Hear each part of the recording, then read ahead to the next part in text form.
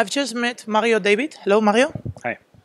You've just given today here a talk about this using Rails apps for using Rails, sorry, for business apps. Does it fit together? Yeah, okay, so my talk is about, or it has been about, the question if Rails is a good fit for business applications. Is it? In general, I would say yes, but so the point of my talk is that when starting to go towards a business application, then you have certain requirements that are unique in these terms. With Rails, you can solve a lot of problems that are not business application specific, and yeah, in the talk I elaborated a little bit on that, and I gave an example called Cuba platform, which is kind of similar to Rails in some ways, but it is more specific towards business application problems, I would say. Yeah. Mm-hmm.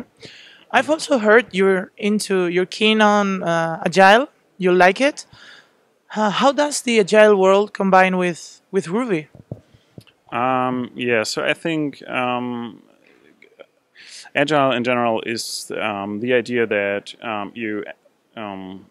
there's one famous book called Extreme Programming Explained, I think, and the subtitle is Embracing Change, right? And so this is the basic idea of Agile, like to changing requirements, not to think of it like a problem, but more as a chance.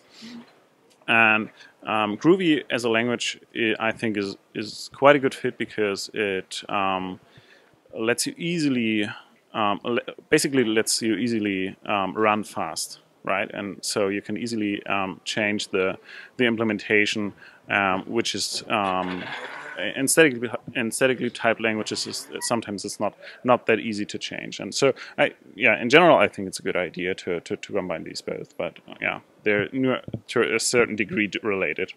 Okay, so Mario, many thanks, and I let you to enjoy the conference. Yeah, thank you very much.